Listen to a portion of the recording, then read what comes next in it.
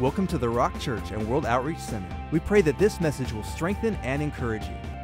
Now, here's a message from Pastor Dan Roth. Stand to your feet. I'm going to get down on my knees. And let's go before the Lord together in prayer. And let's invite the Holy Spirit to come and be our teacher. Father, we come to you tonight in the mighty name of Jesus. Lord, we're very grateful we get to come into your house openly, freely. Lord, we know there's places all over the earth where we would be persecuted, guns shoved in our faces, Lord. But God, we're grateful that you gave us the privilege of being in a place, God, where we can lift our hands, where we can worship and sing and praise and clap and shout, jump and dance in your presence, God, freely and openly. And so, God, we do just thank you, Father God, for that privilege, for that honor. Tonight, God, as we come into your house and open up your word, we pray that you open it up to us, open us up to receive it. Open our eyes to see, our ears to hear, and our hearts to have a good understanding. May we be the good ground where the word is sown, and may it produce something in each and every one of our individual lives, God. We thank you, Lord, that you speak to our hearts, God. Speak clearly. Oh, God, we just thank you that you send your Holy Spirit to come and be our teacher, be our guide. Give us the vision, the wisdom, the direction, even the instruction and the correction that we need for our lives, God, from your word, Lord. We thank you for it. God, we don't just ask this blessing upon ourselves. Also, we'd ask it for all the churches that are both preaching and hearing the gospel of our Lord Jesus Christ, here in the Inland Empire as well as around the planet. They're our brothers and sisters, Lord. We love them. At no time do we think of ourselves as any better than anybody else, but we see ourselves as co-laborers and workers together in your kingdom, building your house, God. And so we thank you, Father God, that you bless all of our brothers and sisters. Bless the Baptists, Lutherans, Methodists, Episcopalians, Charismatics, Pentecostals. God, we thank you for the assemblies, God, the Foursquare denomination. God, for Calvary Chapel and Harvest, for Oak Valley, God, for the Well and the Way, for Ecclesia, for Emmanuel Baptist Trinity, God. Thank you for our Catholic brothers and sisters and Adventist brothers and sisters, Lord, the Sabbatarians, God, all the wonderful churches that are out there with such diversity in the body of Christ, Lord. How wise you are, you knew different people would need a different style, God. And so we thank you, Father God, for the diversity and yet unity in the body of Christ. We bless them, Lord, as you bless us tonight. In Jesus' mighty name, we're all in agreement. We say, amen. Amen. You can have a seat. Tonight I want to talk to you about a subject called God Our Strength. As you're thinking about that, turn with me to the book of 1 Samuel, chapter number 27. We'll start out in 1 Samuel chapter 27, then we'll head over to 1 Samuel chapter number 30. I'm going to take a story out of the Bible about a man by the name of David. You know him as King David, mightiest king, greatest king Israel ever knew. Now this was a time where King Saul, David's predecessor, was still on the throne. He still had the authority in Israel. He was still king. And so David was being pursued by Saul. Saul was trying to kill David.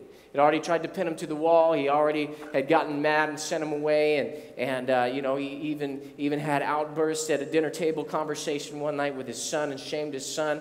Lots of different stuff happened. And so Saul intended to kill David. In fact, Saul was tracking David through the wilderness with thousands of soldiers.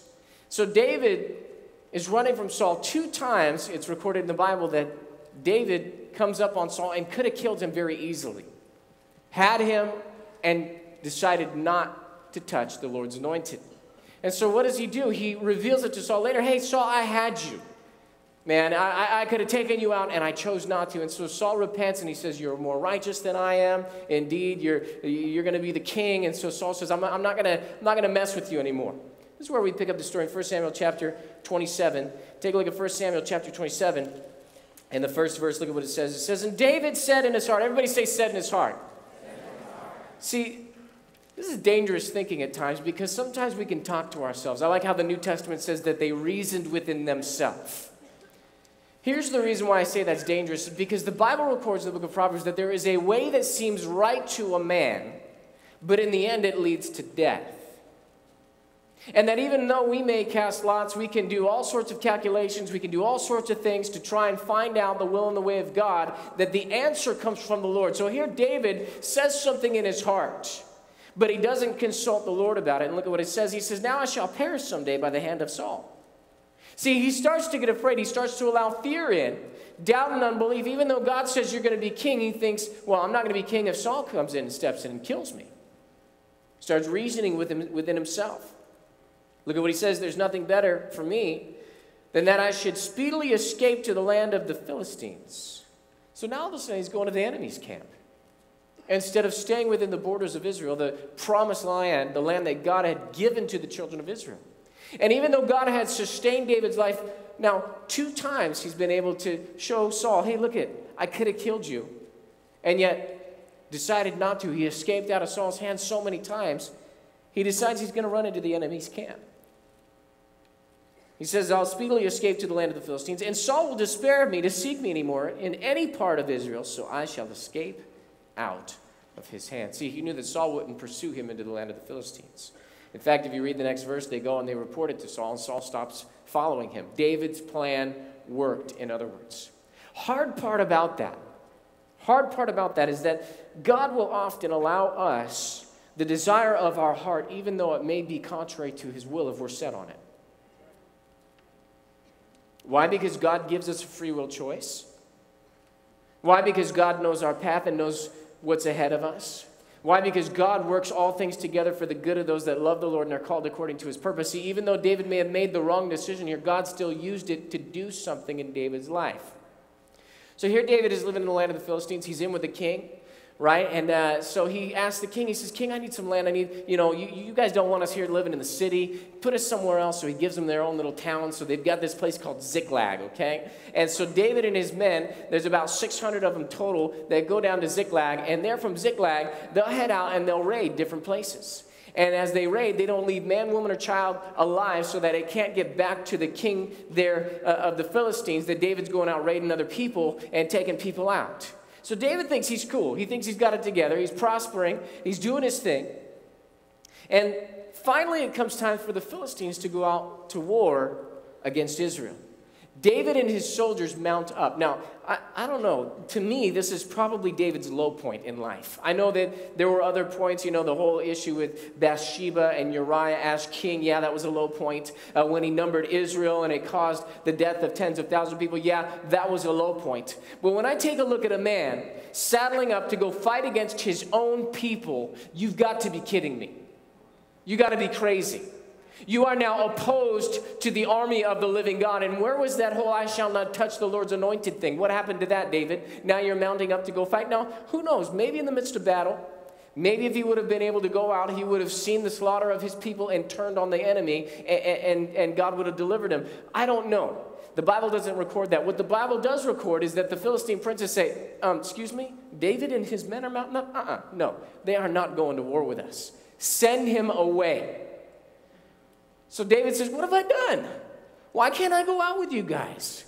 And the king says, no, you can't go with us. The princes won't have it. Head on back to Ziklag. So he goes back.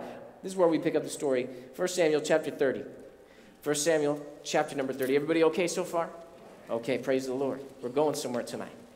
1 Samuel chapter 30, starting in verse number 1, we're going to read through verse number 4. 1 Samuel chapter 30, verse 1. Now it happened when David and his men came to Ziklag on the 3rd day that the Amalekites had invaded the south, and Ziklag, attacked Ziklag, and burned it with fire.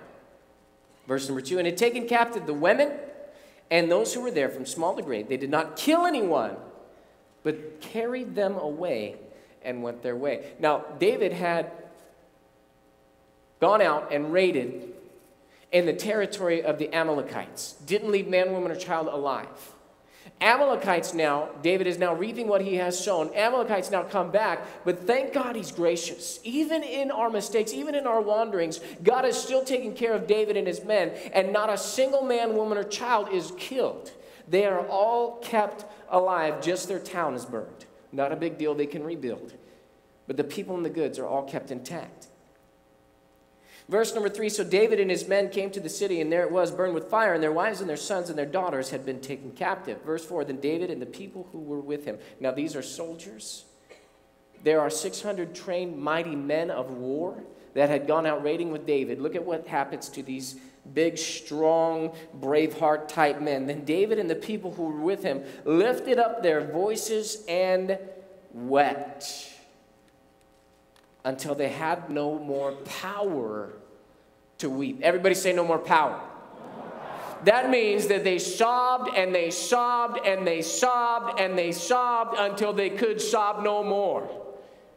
In other words, they were sitting there just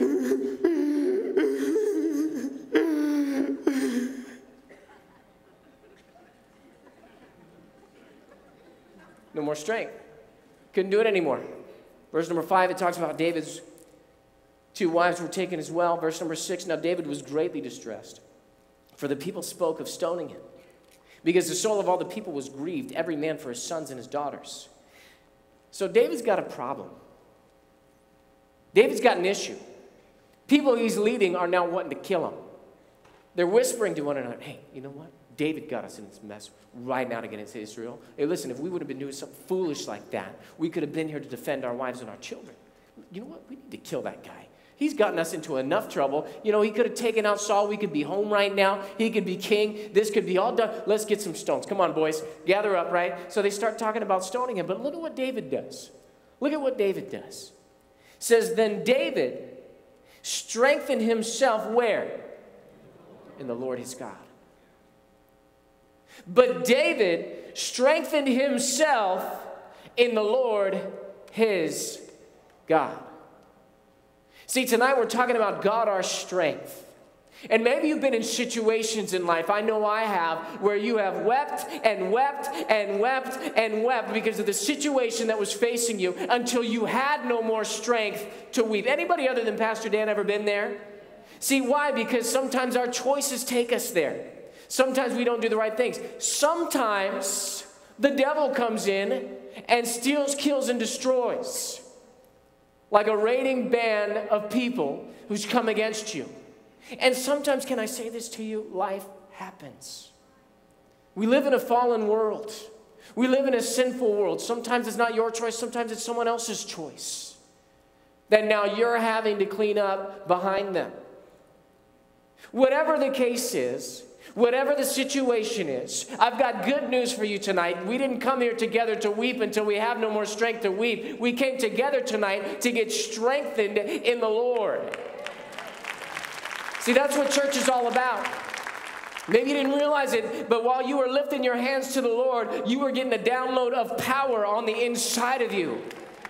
See, there's this thing called proximity, and the closer you get to God and the more you get of his power, it's like radiation. The more it affects you, the more it gets down on the inside of you, the more it changes you, the more it rearranges you. See, you can get into the presence of God thinking that you're cool and you got it all together, and God will mess you all up. Or maybe you came in tonight as a mess, and God is saying, I'm going to take your mess and I'm going to make it your message. I'm going to take the test that you're facing and make it your testimony.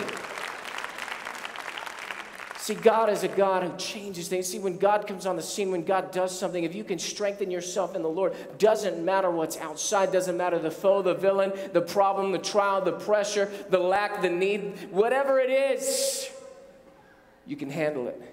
You can handle it. How do I know that? Because look at what David did. Look at what David did. Verse number 7. And then David said to Abiathar, the priest, Ahimelech's son, please bring the ephod here to me. And Abiathar brought the ephod to David. See, the ephod was the garment that the priest wore. And they would often bring that close so that they could pray and inquire of the Lord, and the Lord would answer them. Look at what it says. Verse 8, so David inquired of the Lord, saying, shall I pursue this troop? Shall I overtake them? And he, capital H, this is God speaking to David now. And he answered him, pursue. Pursue. For you shall surely overtake them, and without fail recover all. So God gives David a word at this point. If there was ever a moment that David needed a word, it was right now. His 2 wives were gone. He was in the land of the enemy. And his men were speaking of stoning him. If ever David needed direction from God, it was at this moment. And now here he is facing this time, facing this pressure, facing this trial. And God speaks to him and gives him a word. See, each and every one of us, every day, we're facing stuff. And if ever we needed God, it is right now, right here in this situation. We are not guaranteed tomorrow. I got to get all that I can of God. I got to get it right now. God, I need a word. God, I need your word. God, I need a verse. God, I need some power. God, I need some strength. Why? Because should tomorrow come, should the sun rise, Lord, you've got a covenant with the sun. It will rise each and every morning if Jesus doesn't come. When and if it does, God, I need you. Need your strength.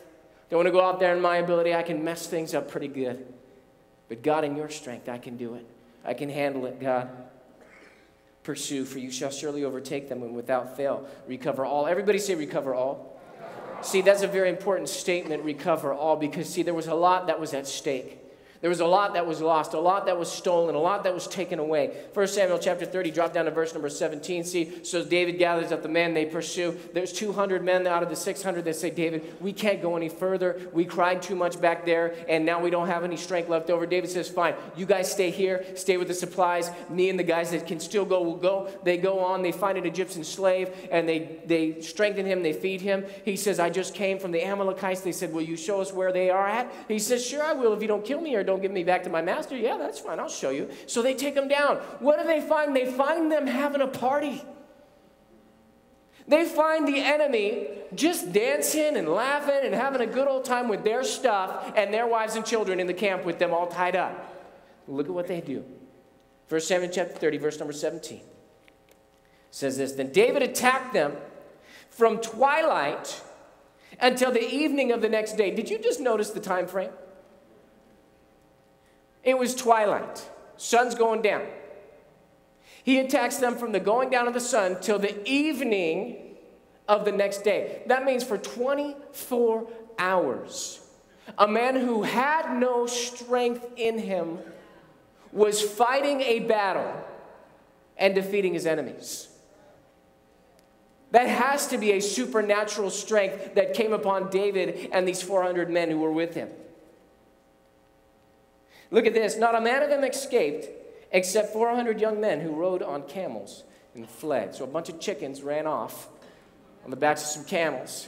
But I want you to notice the guys that got away were the same number as the guys who were fighting. That means that they were way, way, way outnumbered. And even though they were way, way, way outnumbered, they fought from night till night, 24 hours of fighting, and they just whipped them. They just took them out.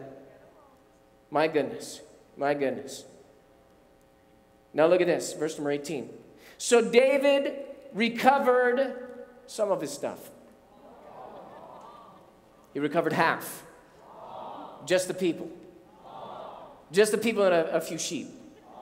You guys aren't playing with me tonight. You got to play. If you're going to sit in church, you got to play, okay? David recovered what? All. What does all mean?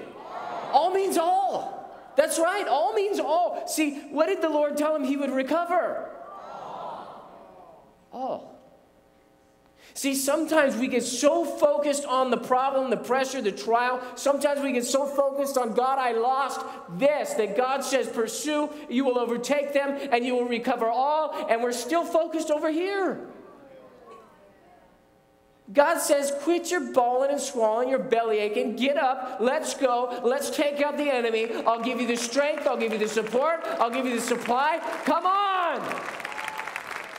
Let's do this. Wow. So he recovered all. Verse 18 goes on to say that the Amalekites had carried away, and David rescued his 2 wives. Verse 19, and nothing of theirs was lacking, either small or great, sons or daughters, spoil or anything which they had taken from them. And just in case you didn't get it the first time, the word repeats itself. David recovered what? All. That's right. Come on, let's give the Lord a praise.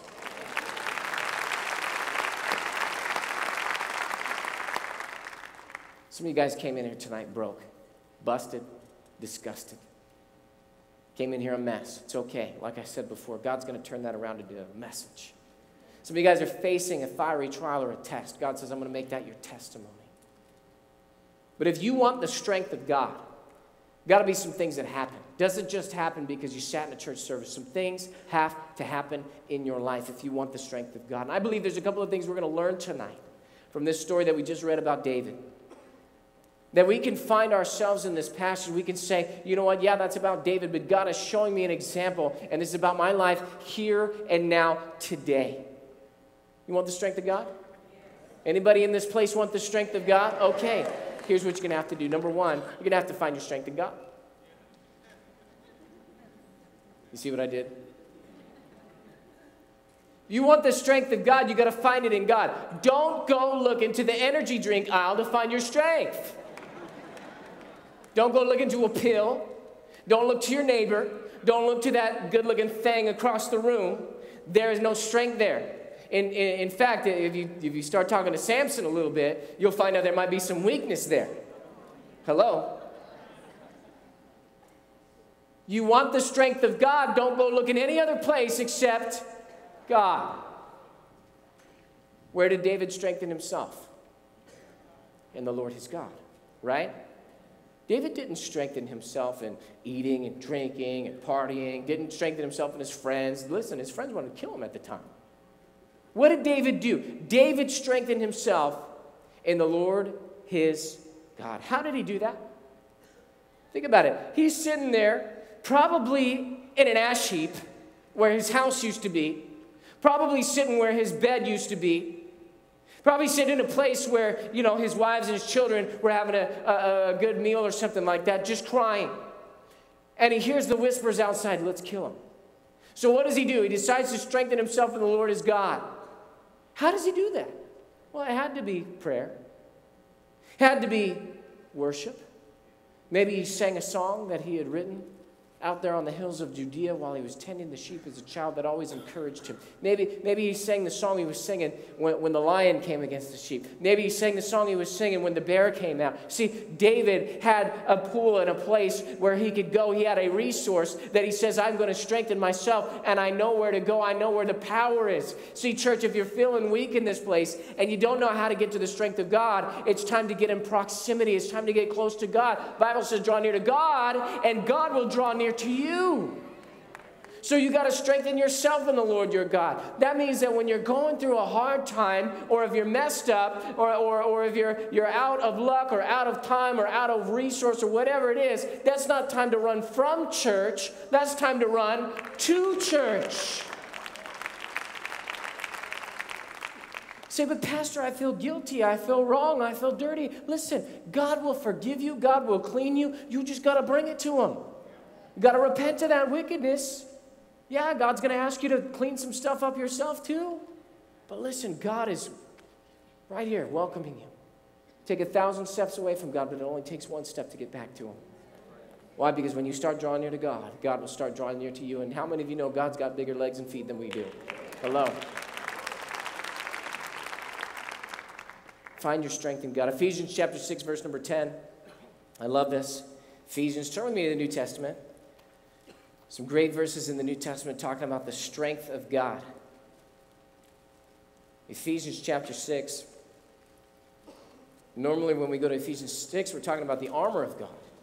But look at what it says right before it starts talking about the armor of God. Ephesians chapter 6, verse number 10. Look at this. Finally, my brethren, be strong, where? In the Lord, and in the power of his might. See, that tells me I don't need to be strong in my own might. I don't have to have it all together. I don't have to have the education. I don't have to be the know-it-all.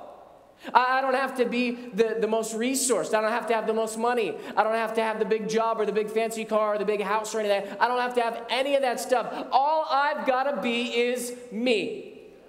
Why? Because if I come and I'm me and I'm strong in the Lord and in the power of his might, God can be nothing other than himself, right? And by God's nature, God is mighty, God is strong, God is amazing, God is powerful, God is a God who has ultimate, unlimited resources. God is a God of wisdom, God is a God of understanding, and therefore, I don't have to have it all together. All I got to have is him. Wow. Isn't that amazing? Finally, my brethren, be strong in the Lord and in the power of his might. See, the Apostle Paul said, when I am weak, then he is strong. See, in our culture and in our society, we so look down on weakness. It's discriminated against. It's put down. It's declassified. I mean, it's just lowered and lowered and lowered. And if you're weak, if you don't have it all together, if you don't have a five-fold plan or a 100-year plan, or, if you don't have whatever, then you're not going to make it. You're just done, and you're just wrong, and you might be a little ugly too. See, that's how the world looks at us. Look at Christians saying, you guys are crazy. And yet we say, no, we're not crazy. We're confident in who our God is. Be strong in the Lord and in the power of his might. See, sometimes we got to let go of our might. And we got to take hold of his might. Stop trying to find your strength in yourself, in your wisdom, in your education, in your money, in your job, in your husband or wife, in your friends, in your relationships, in your status, and any of that stuff. And let's start finding our strength in God. Can you say amen? Amen. I got a note. I'll share it with you. Guy, Christian brother, he's in prison. Wrote me a note. Pastor Dan Roth, I'm still here. Okay, so he's still in jail. And he says, and I received your letter along with the books you sent. So he had asked me if I could send him some stuff, so I did. Thank you so much. Listen to what he says. I have remained strong in the Lord and in the power of his might. Every day I read my Bible, pray several times throughout the day, and fellowship. And he says, I feel so full of the Spirit. And then he goes on and he says, this is the P.S. He said some other stuff. He says, P.S. Every time I read a daily devotional from the books you sent me, it's like it talks to me. It makes me say, wow. Then I look up the scriptures in my Bible. I have to keep my lamp lit with the fire of the Holy Spirit. Thanks. Isn't that amazing? Now, can I tell you something? This guy's in jail, and he's talking like that. Why is he talking like that? Because he's keeping himself strong where? In the Lord and in the power of his might. Doesn't matter the circumstances that are surrounding him. Doesn't matter the literal jail cell that's surrounding him. Doesn't matter the constraints that are literally put on him every day. He is strong in the Lord and the power of his might. He's happy. He's fulfilled. He's got a relationship with God. He's going to be out soon and back in this church. He's going to be a great man of God and do great things. Why? Because he's not getting off God. Don't let your circumstances get you off God. Get closer to God and find your strength in him. Hallelujah. I'm preaching myself happy here.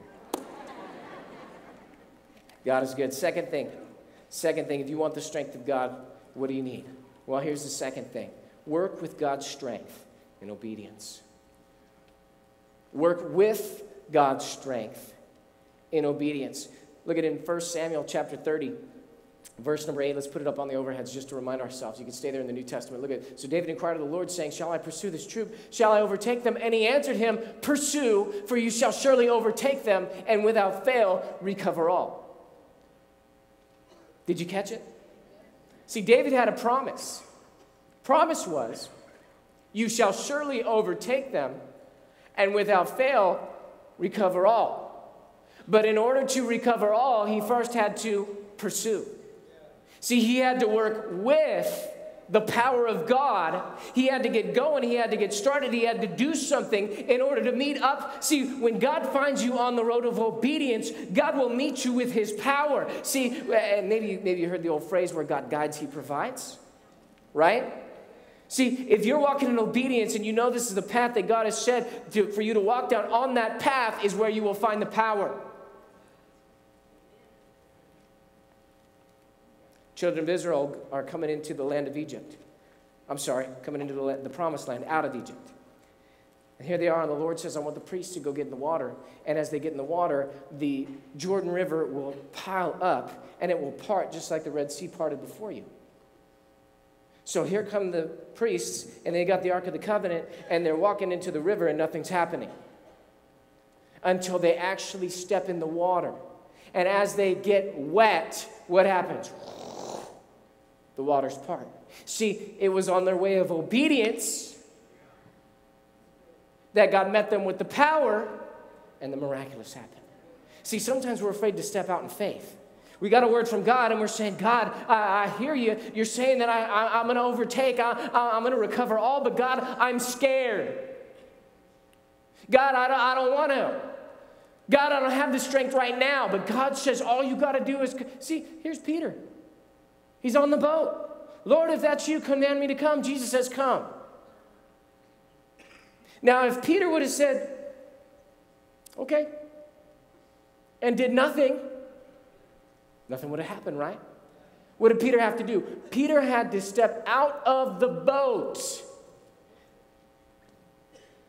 And he had to, and listen, if you've ever been on a boat, you know you don't just like what I did right here.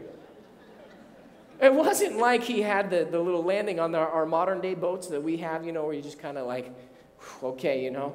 It wasn't like that. They had a lip, they had a rim. This was a fisherman's boat.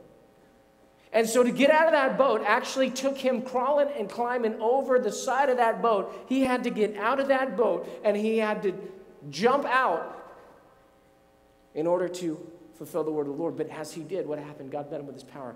Peter's the only other man that we know of, according to the Bible, that walked on water. Are you listening tonight? Come on. You're there in Ephesians, turn to me the book of Colossians. Past the book of Philippians, you'll find the book of Colossians. Colossians chapter 1. Last verse in Colossians chapter 1, verse number 29. Colossians chapter 1, verse number 29, he's talking about preaching the gospel, presenting every man perfect in Christ Jesus. Verse 29 starts out, he says, to this end, I also labor. Notice Paul is doing something. What's he doing? Laboring. What's laboring? Work, right? Not just work. If you labor at something, that's hard work. I think it was Thomas Edison that said a lot of people miss opportunities because they're dressed in overalls and look like work. To this end, I also labor. Look at the next word. Striving. So he's laboring, he's striving. That means he's putting it all in. He's going 100%. He's leaving nothing behind. He's using every ounce of himself, all of his strength, and he's laboring, striving according to. What does that mean? In the likeness of, or in the similitude of, in the same manner as something else, according to his working, which works in me mightily. So Paul says, I know that there's something going on the inside of me. I know that God is doing a work inside of me. And he says, so in the same manner that God is working in me, I'm working hard so that God can work through me. See, if you came in here tonight and you said, I want the strength of God, but you weren't ready to get to work doing something, you're not going to get it. God says, I need you to not only believe me, but I need you to trust me and step out in faith, because faith without works is dead. Therefore, get to work on what it is that you've heard from me, and I will give you the grace, I will give you the strength, I will give you the power that you need to accomplish what I've called you to do. Now, these are some interesting words up here. To this end, I also labor, striving according to his working. His working is the word energeo. It's the word that where we get our English word energy from. So he says, I also labor, striving according to his energy, which he says, which works, energeo, in me, mightily, dynamis, which is the word that we get for dynamite.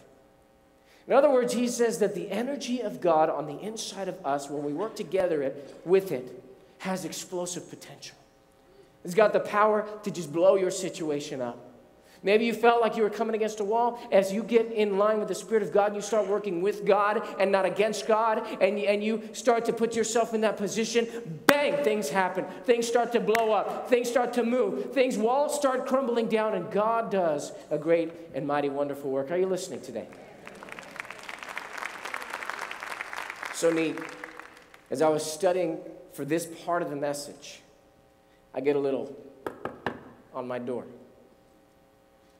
Now, when we're studying, we put a little note on the door that says, please do not disturb.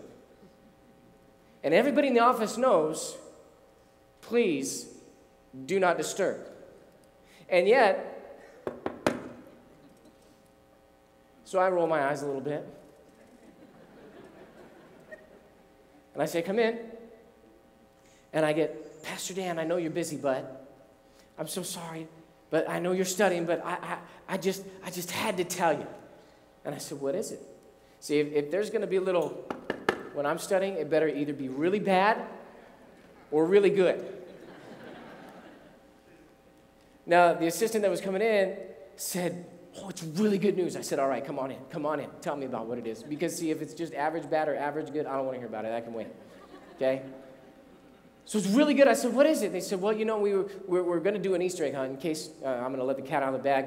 During the Easter season, we're going to do an outreach where you guys can bring friends and people who wouldn't normally come to a church, and we'll have an Easter egg hunt for the kids. See, sometimes the lure that you need to get the fish in is a little something that the world likes. So that's why we do stuff, you know, where we do outreaches. And so we're going to do a little Easter egg hunt out there in the courtyard. In fact, it's going to be a big Easter egg hunt. You can invite your friends and that sort of a thing too. And they'll bring their kids. Why? For the candy, for the Easter egg hunt. And then we got them here on campus, and they go, wow, this is a beautiful place. And you say, yes, it is. You should come to church with me tomorrow morning, 8, 10, and 12. It's going to be awesome. You're going to love it. In fact, we got a sunrise service too, 6 a.m. if you want to come early. See, and now what? You got them. Right? Because they say, oh, well, I can't, well, what are you doing tomorrow? You're doing nothing. Come on, you're coming to church with me. Right? Well, you can come for the candy, but you can't come for church. Lump some guilt on, just spread it all out there. There you go. Okay? So anyways, we decide we're going to do this Easter egg hunt outreach. And then we start thinking about it because you gotta plan stuff out. You can't just throw stuff together and throw stuff at the wall and see what sticks. That doesn't work. So especially when you're dealing with thousands of people like we do. And so we say, well, we're going to have thousands of eggs. We're going to have volunteers stuffing the eggs. We're going to have to, figure this whole thing out. And so we're kind of scratching our heads. Okay, well, how much is that going to cost? What are the resources? How much time on the volunteers? How much time on the staff? What are we doing? All this kind of. So we're calculating it out, right? So again, good news. What's the good news? 4,000 pre-packed jelly beans in plastic Easter eggs were donated to our food distribution center.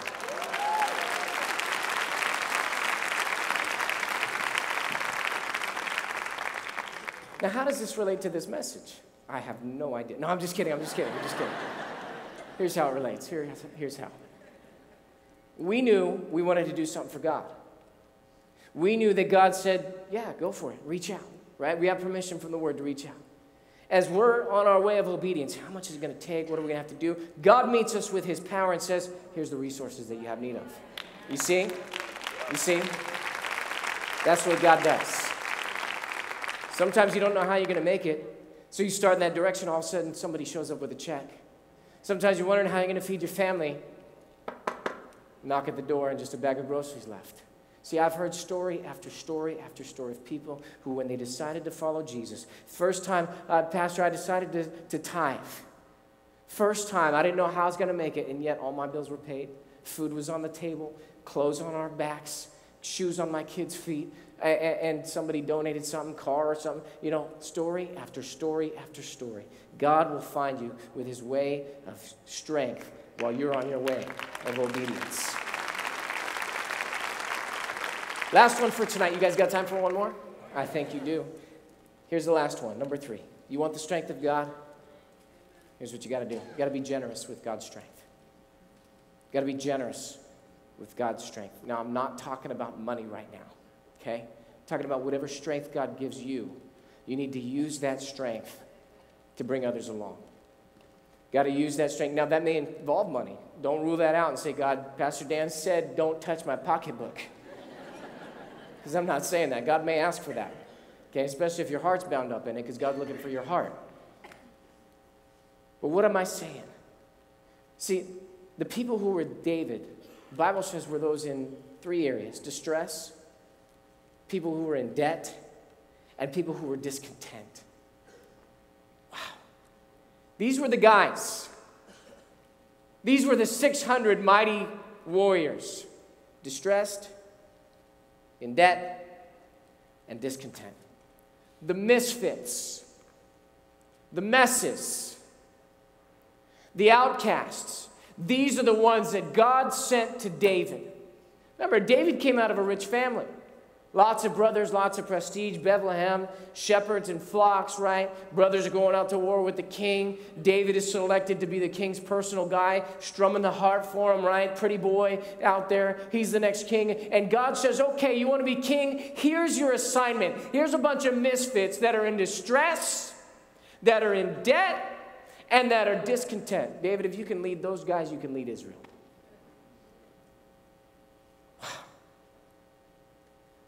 And we read that it was David who strengthened himself in the Lord his God. Not the men. The men wanted to kill David. But David strengthened himself in the Lord his God. It was David who asked for the ephod and got the direction for the Lord.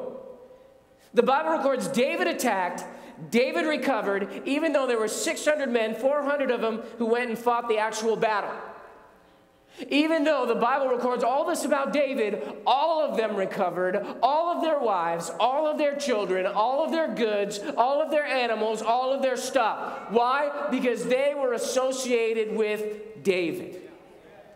Let me ask you something. When you get blessed, do the people around you get blessed too? See, because God does not want us to be a closed-off people where it's the blessing club and I'm blessed, but nobody else gets blessed. No, God says, I want to bless you. Why? So that you can be a blessing. I want to bless you. Why? Because I want you to overflow and to pour. How many of you know when your cup runneth over, the table gets blessed? Come on, somebody. When your cup runneth over, the saucer gets filled up. See, if God is pouring into you, you should be like a funnel, open to everything that God has on the top, and then now funneling down into the people around you here on the earth. God wants to give you blessings in life, whether they be blessings of joy, blessings of peace, blessings of finances, blessings of land, blessings of provision, blessing in prosperity, blessing in wisdom, blessing in understanding. See, all those blessings that come to our life, that's a wealth in our life. That is a richness in our life. That is a fatness in our life that now we can say, you know what, I got plenty, bro. How about you get some too? Hey, sis, come over here. I got something for you. Hey, you know what, I'm so blessed. I just want to give it away. And as you give it away, as you shovel it out, God shovels it in, and God has a bigger shovel.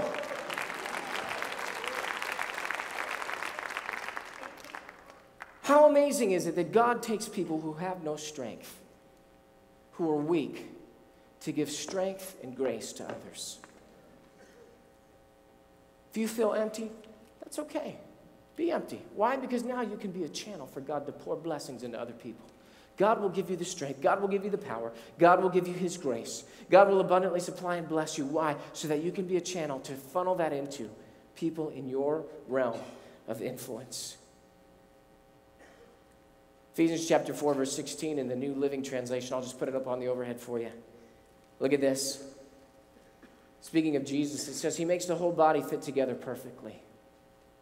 As each part does its own special work, it helps the other parts grow, so that the whole body is healthy and growing and full of love. Isn't that amazing? God wants us, as the body of Christ, to fitly joined together, the Bible says. And it says that as we do our part, each and every one of us, that we give strength and that we give energy and that we give grace and we supply one another's needs. And now we all lift each other up. If you read in the book of Acts, you'll find that they didn't withhold any good thing from one another, that they shared in all things, breaking bread together from house to house. Now, I know we come from a diversity. Some of you guys come from as far as Fontana, even past that. And some of you guys come from as far as Calamasa, even past that. So it'd be difficult for us to say, okay, we're going to meet at this person's house at this time and break bread. You know, you send 1,000 people to my house, we're going to be turning people away at the door after the first, 20. You know what I'm saying? So that can't work. So what do? We come together and we love one another. We encourage one another. We share where we can. We bless each other, however we can. Whatever it is that we can do. I love what the Amplified Bible says. It says, with power adapted to its need. Isn't that just like God? With power adapted to its need. That means some of you came in tonight and you have need of healing. God has power that can adapt to that need. Some of you guys have need of provision. God has power that can adapt to that need. Some of you guys have need of a word from God. You need direction. You need vision.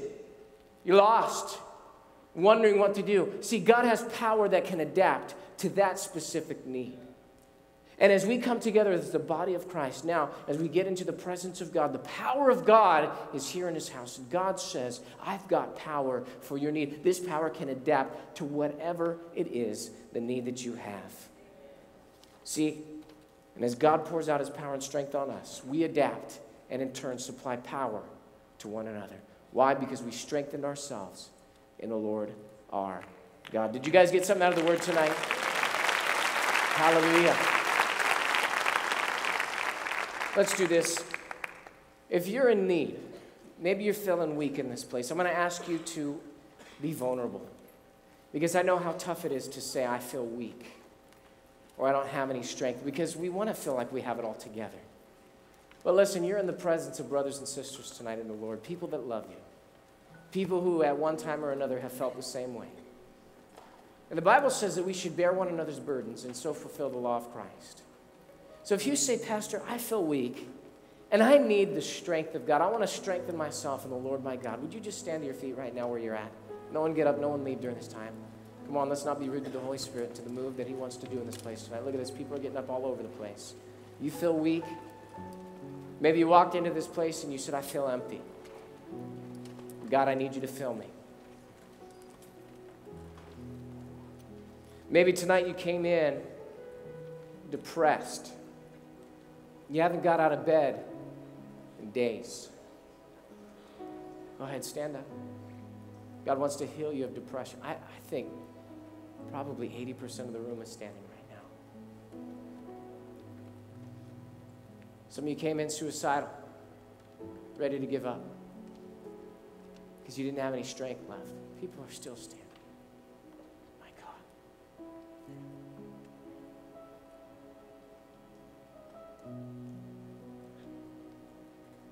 Those of you that are seated, would you just raise a hand towards these that are standing? Those of you that are standing, lift up your hands to heaven.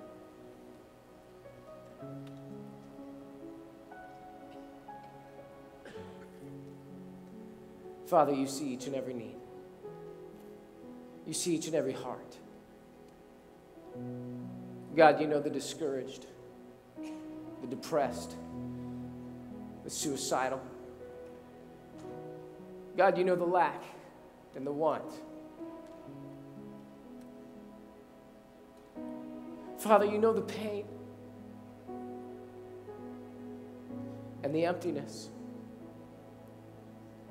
God, I pray that your Spirit would sweep across this place right now.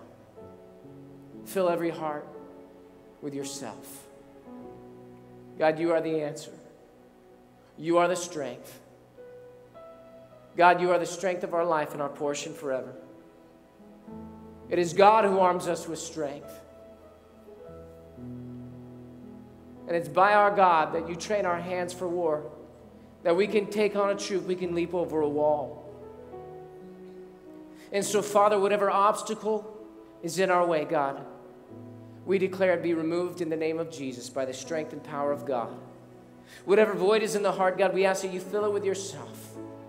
Whatever need or want there is, God, the desire, God, that you fulfill it by Christ Jesus. Lord, whatever heart needs direction and vision, God, I pray you speak a word right now in the name of Jesus. And we thank you, Father God, for lifting our heads, God. Lifted my eyes to the hills. Where does my strength come from? My strength comes from the Lord, the maker of heaven and earth. Come on, let's just give a praise to the Lord. Let's just give a great big praise. Hallelujah. Hallelujah. Come on, let's give the Lord a great big praise. He's worthy of. He's worthy. Hallelujah. Come on, let's talk. No one get up, no one leave during this time. Just need a couple more minutes of your attention. See, sometimes we in American church, we can be pretty foolish and think that just because people came to church that they're right with God, headed for heaven. But nothing could be further from the truth. You know that nowhere in the Bible says you sit in a church service and call yourself a Christian, that makes you a Christian. It doesn't work like that. And if you want to know why I'm so passionate about people getting up and walking out before church is done, it's because I know that not everyone that comes to church is a Christian. And I want to make sure that your heart is right with God and that if you died, you wouldn't end up in hell, but that you'd go to heaven. Now, sometimes people say, well, Pastor, I don't believe in hell. Well, that's convenient, but that's not safe. Why do I say that? Because hell is a very real place. And just by burying your head in the sand and saying, I don't believe it exists, doesn't make it go away. You're going to have to face the reality of hell. And if you're not right with God, God will let you choose with your life here on the earth where you're going to go, whether it be heaven or hell. God does not send people to hell. We choose with our life where we go. So I need your attention, I need your interest, because I want to make sure that you end up in heaven with God forever and ever, not go to hell. Sometimes people say, well, Pastor, all roads lead to heaven. You know, you just stick to what you believe to be true to yourself, whatever that means. And God sees that and he lets you into heaven. Did you know that nowhere in the Bible does it say all roads lead to heaven? It doesn't work like that. Check it out, nowhere. Nowhere does God say you do your thing, I do my thing. You know, some people do whatever a well-meaning church committee says and that gets them right with God and headed for heaven, denying hell. It doesn't work like that. Not all roads lead to heaven. That's like saying all roads lead to the moon. You can drive around the earth as long as you want. You will never make it. In the same way, Jesus said, I am the way, the truth, and the life. No man goes to the Father except by me. What does that mean? That means there's one way to heaven. It's God's heaven. We've got to get there God's way. We've already seen you can't just sit in church, call yourself a Christian. That makes you a Christian. It's like saying you can sit in the ocean, call yourself a fish, and that makes you a fish. You're not going to make it. We've already seen you can't just ignore hell, and that gets you into heaven. It doesn't work like that. And you can't do whatever you want to do, so you got to do what God says to do. Now, at this point, a lot of times people say, well, that's cool because I know that God lets good people into heaven. If you just do good, you'll get to go to heaven. But can I ask you a question? Can you show me in the Bible where it says you can be good enough to get into heaven? Because it's not there. Nowhere in the Bible says just be good and God lets you into heaven. Nowhere is God weighing your good deeds, and if they outweigh your bad deeds, or if you were bad and you cleaned up your act, now you're good. Do you get to go to heaven? It doesn't work like that. In fact, if you read your Bible, you know that your goodness compared to God's goodness are like filthy rags. If you want to go to heaven, the standard is perfection. The only one who is perfect, his name is Jesus. So you're not going to make it to heaven just by being good. Now, sometimes people say, but I was raised in church. Parents told me we were Christians growing up. They hung a cross or St. Christopher around your neck. Had you baptized or christened as a child? You went to religious classes like Sunday school or catechism class, maybe Sabbath school class. And you were baptized or christened as a child. Born in America. America's a Christian nation. Everybody born in America is going to heaven. We're not any other religions. We're not Buddhists, Muslim, Hindus. Therefore, we're Christians, right? Wrong. You know that nowhere in the Bible? Check it out. Nowhere does it say your parents raise you in church, tell you you're a Christian. That makes you a Christian. Nowhere in the Bible does it say you wear religious jewelry, attend religious classes, be baptized or christened as a child, or because you're born in America, that America is a Christian nation, you get to go to heaven. It doesn't work like that. And I don't see anywhere, check it out, nowhere in the Bible does it say that because you're not some other religion, that by default, God lumps you into the category of being a Christian, headed for heaven, denying your presence in hell. If that's how you think you're going to get there, you're not going to make it. And let me love you enough, respect you enough, and honor you enough tonight to tell you the truth. Sometimes people say, well, Pastor, I get that, but not only when I was a child did I go to church, I got involved in my last church as an adult, For a number of years, I sang in the choir, I helped out, carried the pastor's Bible, made decisions in that church. People thought of me as a leader. I taught in the Bible class, even got a membership card. That's great. I'm glad you did those things. Could you just show me that in the Bible where your church involvement gets you into heaven? It doesn't. Nowhere in the Bible says church involvement gets you to heaven. God is not looking for your membership card to a church before you can enter the gates of heaven. You might be thinking, but I know God. Someone told me that if I knew God, I'm a Christian. I know about Jesus and celebrate Christmas, sing the songs every year of my life, know about Easter and the resurrection. Come on now. I can quote Bible scriptures to you, Old and New Testament.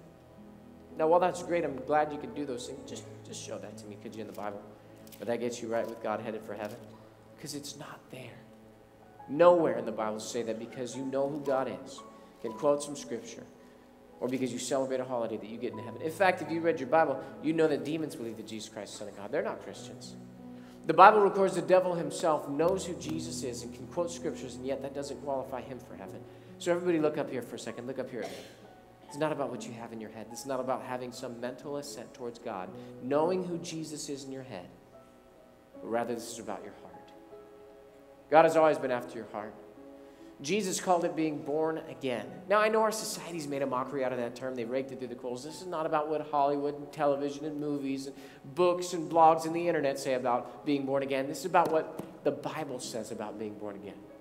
What does being born again really mean? Well, from the beginning of the Bible to the end of the Bible, it's always meant the same thing. It means that you've given God all of your heart and that you've given God all of your life. It's just that simple. It's all or nothing with Jesus. Let me prove it to you. In the last book in the Bible, book of Revelation, Jesus is speaking to a church, just like he's speaking to us here in this church tonight. And he says, when I come, I want to find you hot, or I want to find you cold, because if I find you lukewarm, I'll vomit you from my mouth. Those are gross, graphic words from the mouth of Jesus, but what's he saying? Lukewarm, what's that? Well, it's a little in, little out, little up, little down, little token prayer every now and again. An occasional church attendance. God is something in your life, but he's not everything. And you're not opposed to God, but you're not wholehearted for God. Listen, if that's your relationship with Jesus, you're not going to make it. How do I know that? Because only people that are not real Christians will be ejected and rejected, vomited from the body of Christ. So tonight I'm going to give you an opportunity. In a moment, I'm going to count to 3 just like this. 1, 2, 3. Bang, pop my hands together. When you hear the sound of my hands popping together just like that, bang, that's your opportunity to raise your hand. What you're doing by the raising of your hand is you're saying, I want to give God all my heart. I want to give God all my life. I want to be born again, headed for heaven, denying my presence in hell. I'll see your hand go up. I'll count it. You can put it right back down. You say, whoa, whoa, whoa. Wait a second. Time out. If I raise my hand, I'll be embarrassed. You might be. Let's push past that embarrassment for a moment. Why? Because think of the trade-off. Isn't it better to be embarrassed for a moment in this safe, friendly church service than it is to end up in hell forever and ever and ever and ever? No one would make that trade.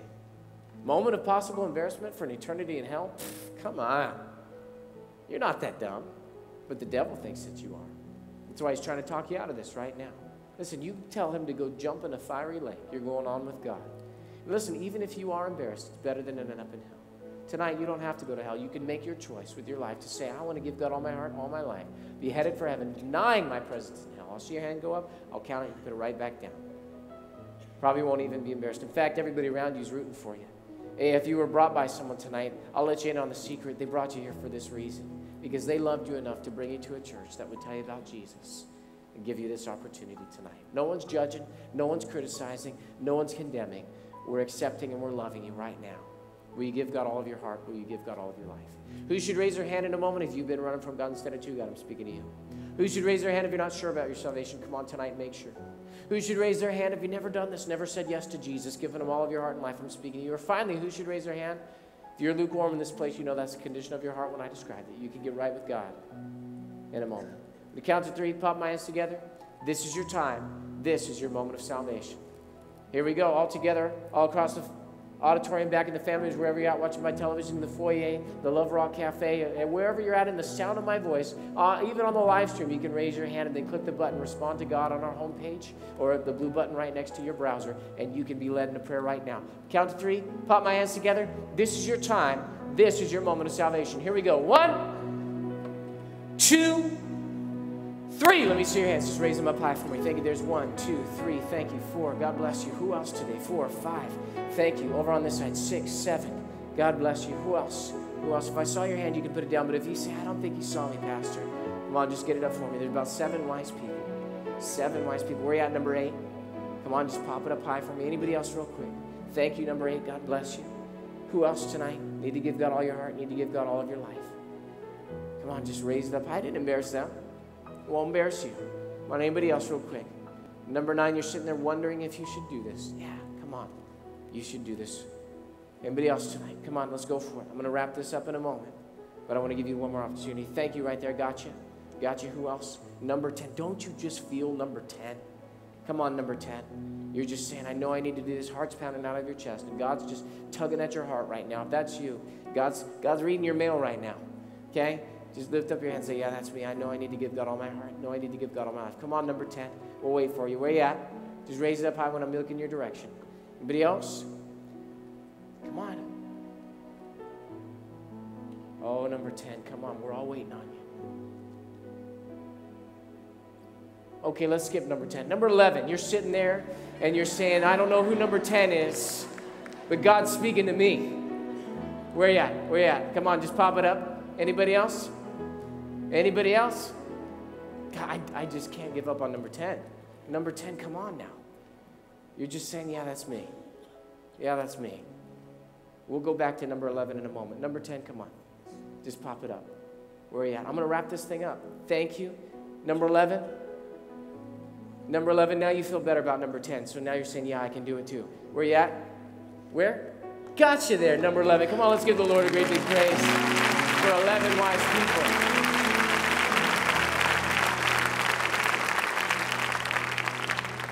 Now you say, Pastor, why are you so passionate about the people that left? Here's why. There would have been 25 more that would have responded if they hadn't all walked out the back door. Plain and simple. But they didn't give God the opportunity to speak into their lives. And that's why I appreciate you guys staying put. All 11 of you guys that raised your hand, or if you're number 12, 13, 14, 15, you should have raised your hand, but you didn't. It's not too late. Here's what I want you to do. In a moment, we're all going to stand and give a clap, give a shout. As we do, Elijah's going to lead us in a song. Do you hear that? Get your stuff, whatever you brought with you to church. Once you get a friend, if you need a friend, get in the aisle and meet me up front because we're going to change destinies tonight. Can't do it till we get you down here. So let's all stand and welcome them from the foyer, from the bathrooms, from out there in the breezeways, from the courtyard, from the Love Rock Cafe. Come on, wherever you're at in here, from the family rooms, you can bring your kids. Get your stuff. Get a friend if you need a friend. Get in the aisle and meet me up front right now. Come on down. Come on down.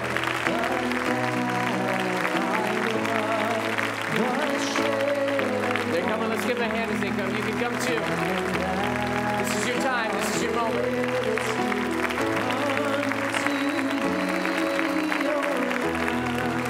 They're still coming. Come on. If your child raises their hand, bring them. They'll remember it. Come on now. They're still coming. Let's give them a hand.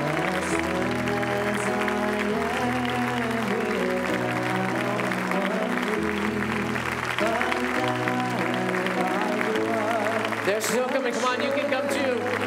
You can come too.